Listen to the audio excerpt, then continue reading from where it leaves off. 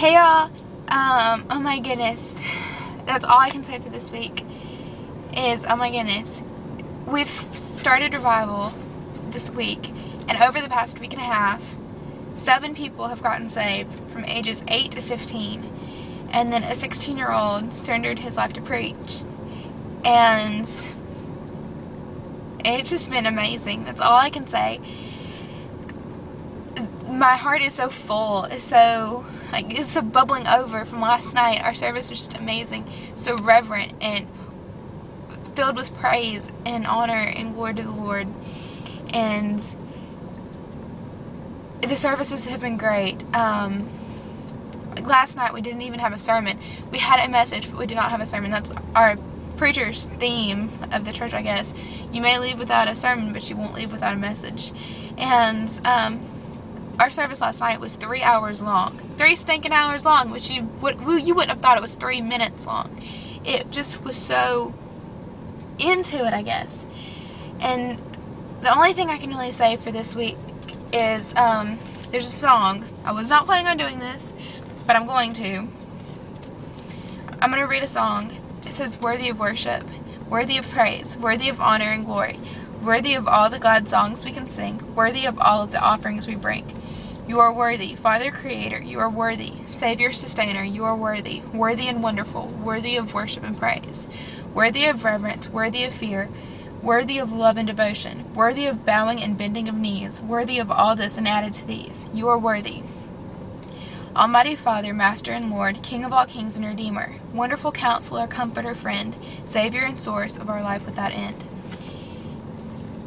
That explains what I'm feeling. God, you are worthy of worship.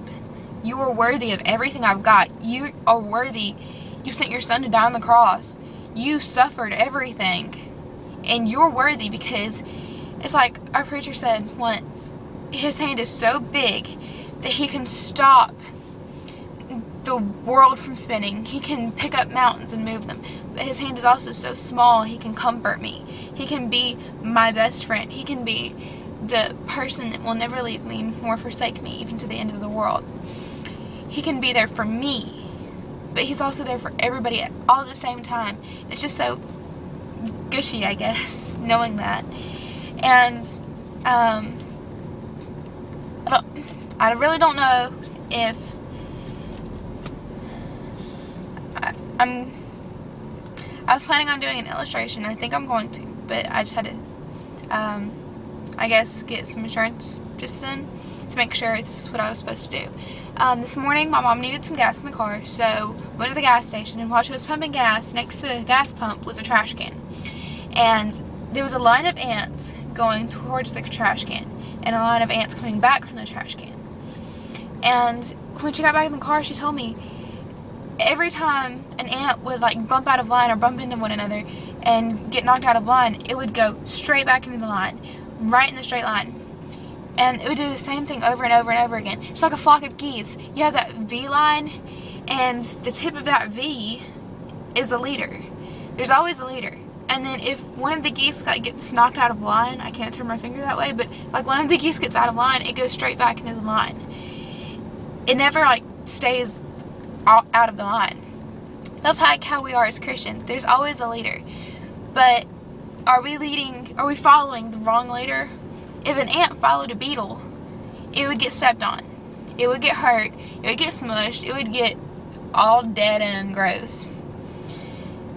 But as long as the ant follows the leader,